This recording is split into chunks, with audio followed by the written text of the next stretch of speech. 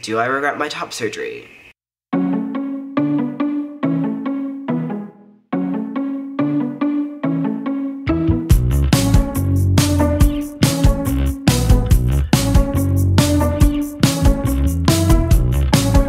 Hello everybody and welcome back to my channel.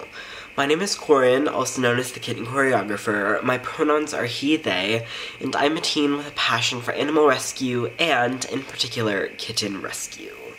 However, today's video is not going to be about kitten rescue. This video is actually going to be all about my top surgery. But first, let's do a quick introduction to me if you are new here. I am transmasculine, and I do identify as non-binary. But I do present as a man to strangers. I don't usually introduce myself as non-binary. I don't really let people know that unless they're in my life. I don't really let people know I'm non-binary unless I know I'm going to be seeing them more than once and I would consider them like a friend. Like I mentioned in my intro, my pronouns are he, they, and I don't have a preference on which ones people use for me. I will link below my first video about my top surgery because this is a 1-year update to my top surgery. I will link that video below because it goes more into depth about the actual surgery and what recovery is like. This video is going to be more of a reflection on my top surgery, so if you want to see that first video, I will link it below and put it in the cards. So it should pop up on one of these sides of the screen any second now. So let's just do a bit of an overall recap for my top surgery. I did get my top surgery November 1st of 2022. So it has been a little bit over a year there because I didn't really consider making this video until now or get around to it or anything like that. I did get top surgery when I was 17. I am 18 now, but I did get my top surgery as a minor. I was very lucky to make it in to get surgery right before those laws passed that prevent minors from getting the gender-affirming healthcare that they need, because that did go into effect in 2023. So I was lucky because I am in a state, I'm in the South, in Kentucky, and we do have laws that prevent kids from getting their necessary medical care when it comes to being trans, unfortunately. And another quick note I do want to mention is that my insurance didn't cover top surgery for me. My parents did pay out of pocket, and I am very thankful and grateful that we were able to do that, and that I have supportive parents that were willing to do that for me. Now, let's kind of get talking about recovery, because I know I filmed my first video 6 weeks post-op, so I was able to give some talk about my initial recovery, but I can give a little bit more now about my extended recovery because it's been over a year now. So I was very thankful to have a very smooth recovery.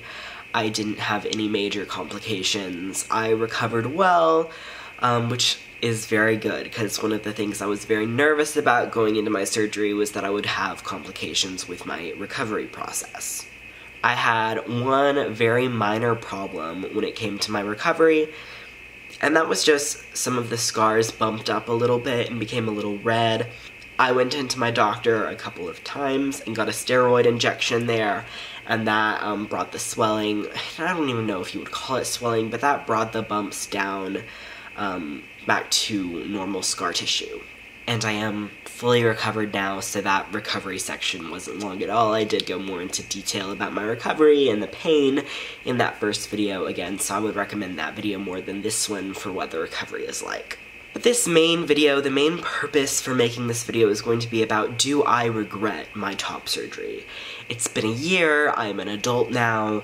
I know people that are looking into top surgery wonder if people regret it, and also people that are just learning about it in general wonder that, so I thought I would answer that question in today's video.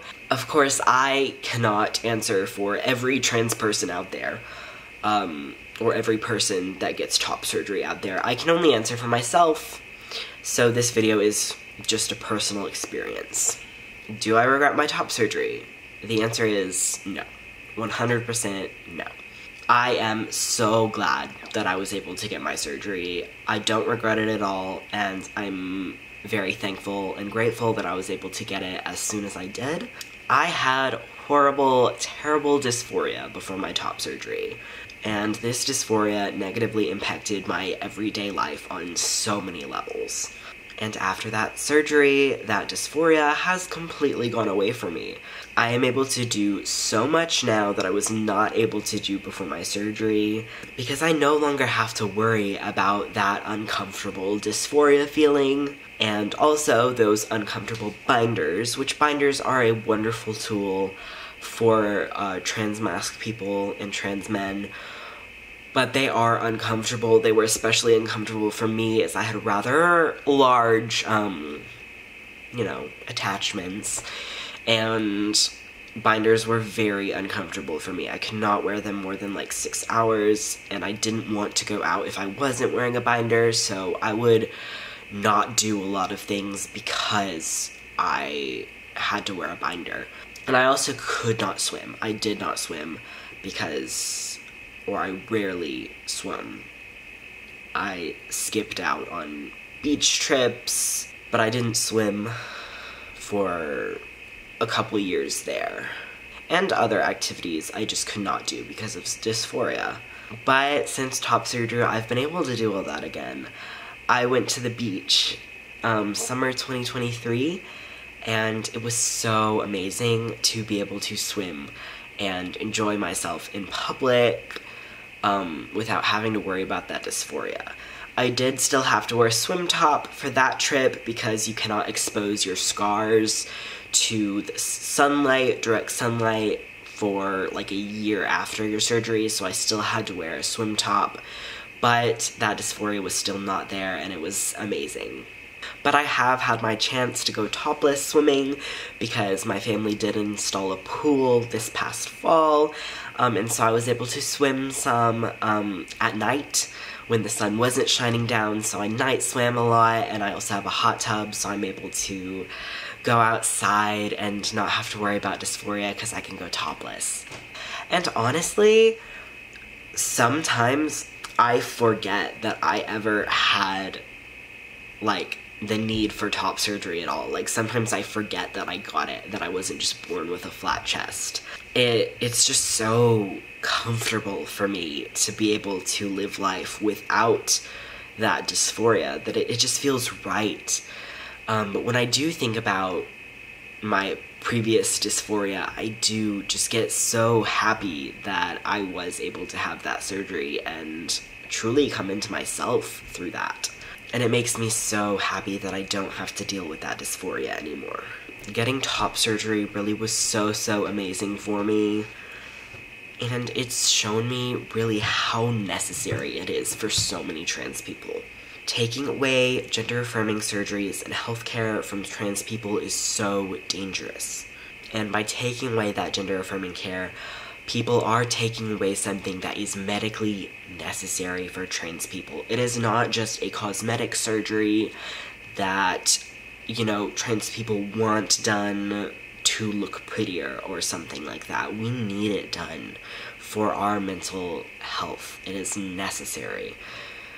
So I really hope that, the world can improve and that trans people, especially trans youth, can start receiving the care that they need again. And I will forever fight for people to be as lucky as I was so they can get the gender-affirming care that they need. But yes, thank you so much for watching. If you like this video, make sure to like it and subscribe for more kitten-related and sometimes other related content. I upload on Sundays and on Wednesdays if I can, and if I can't, then I do upload whenever I'm able to. Also, please make sure to leave any thoughts or questions that you have in the comment section down below. Thank you so much for watching again, and goodbye!